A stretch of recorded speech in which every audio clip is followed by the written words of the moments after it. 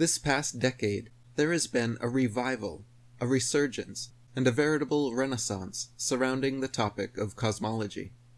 Tens of millions of people have done personal experiments, read ancient texts, and found inconsistencies and discrepancies with conventional teachings. By delving deeper into these issues and exposing hidden truths contained therein, a great number of lies and deceptions have also surfaced, causing a polarizing rift in perspective and paradigm.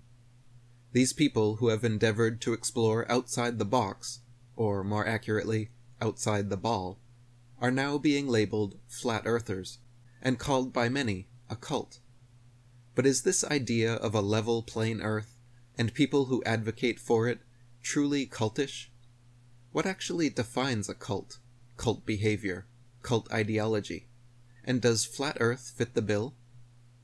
Merriam-Webster defines cult as, quote, a religion and its body of adherents, regarded as unorthodox, spurious, or falsified, in great devotion to a person, idea, object, movement, or work.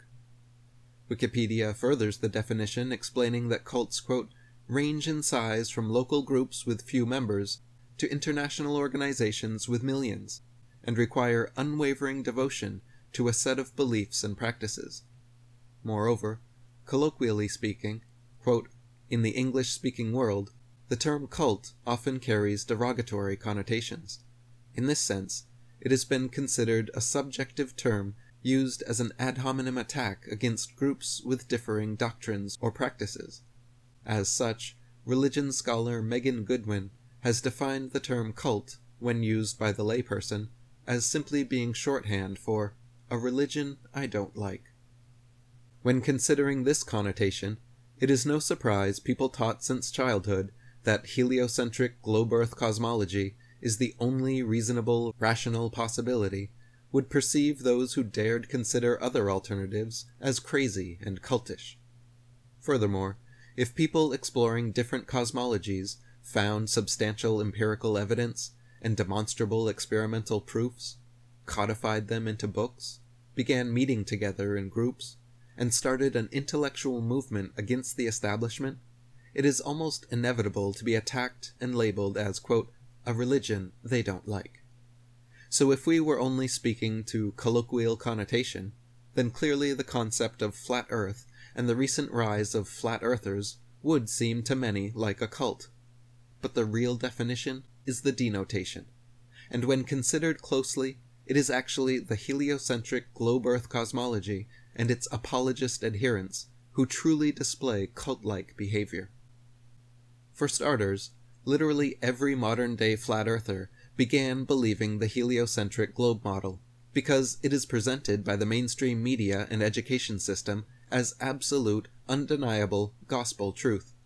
No alternative cosmologies are even considered, and students are told that flat Earth was a false, fringe worldview believed only by our ignorant ancient ancestors. There will even be a wiki fact check under this very video, warning you that, quote, flat Earth is an archaic and scientifically disproven conception of Earth's shape. This is the very kind of one-sided, black-and-white rhetoric found in cults, which stands in stark contrast to the reality of every modern flat earther who had to personally overcome and seek beyond such imposed limitations to realize that viable alternatives do exist and have not been scientifically disproven whatsoever. Much like cult members breaking free from indoctrination, anyone becoming skeptical of the globe has to quietly do their own deep research into alternative concepts, deal with crippling cognitive dissonance, overcome generations of groupthink, handle incredible amounts of attacks, denial, and peer pressure, all for committing the seemingly unforgivable sin of exploring and finding validity in ideas outside the group's sphere of influence, pun intended.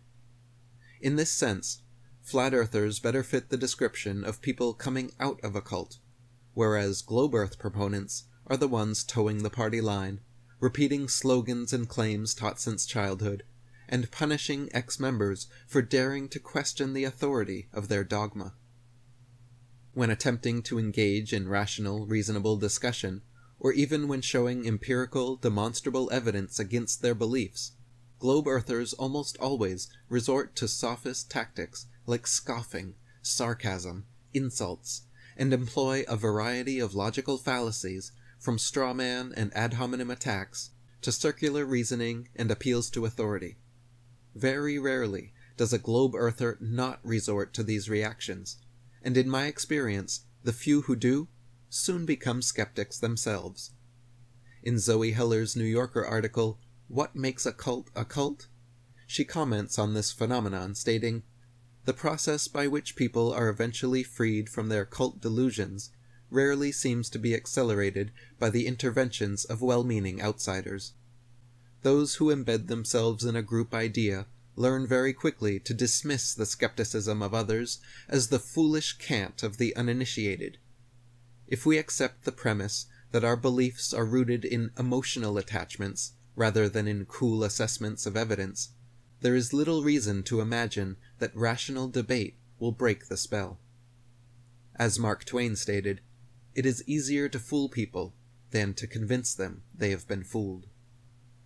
The globe also has its charismatic, unquestionable cult leaders, like Neil Snake in the Grass Tyson, Bill Nye the pseudoscience guy, and Carl Millions and Billions and Trillions Sagan.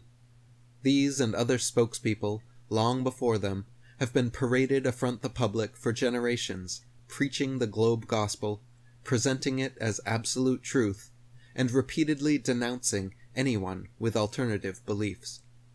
Luckily, however, their facade of authority and claims of incontestability are now being challenged and overthrown. And as Zoe Heller concludes in her article, the good news is that rational objections to flaws in cult doctrine or to hypocrisies on the part of a cult leader do have a powerful impact, if and when they occur to the cult members themselves. The analytical mind may be quieted by cult think, but it is rarely deadened altogether. Especially if cult life is proving unpleasant, the capacity for critical thought can reassert itself.